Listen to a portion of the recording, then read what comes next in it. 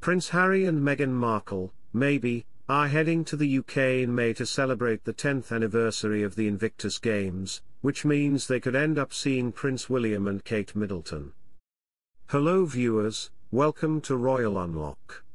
Please make sure to subscribe and hit the notifications bell, so you don't miss any updates about the British monarchy.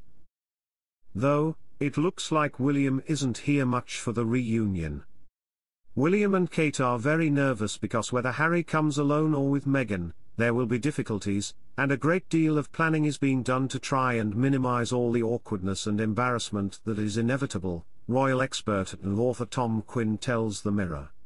One plan being considered is to allow the brothers to appear in public for a short period to try to show that they can at least be civil with each other. If William and Kate seem to have public perception in mind, that's because they do. As Quinn says, it's a matter of the lesser of two evils. If Harry comes to the UK in May and avoids his brother and Kate, there will be more damaging speculation than if they tried to patch things up enough to deal with it. Short meeting.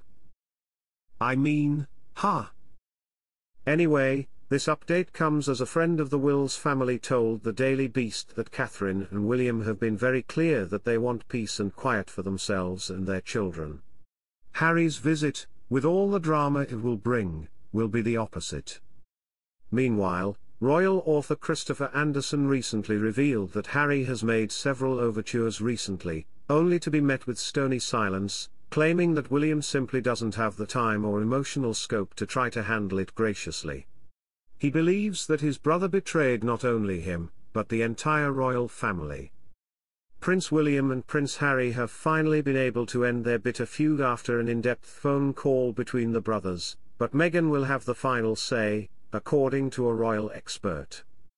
King Charles and Princess Kate's cancer diagnosis could bring the family back together after one of the worst public royal rows ever, royal expert Richard Fitzwilliams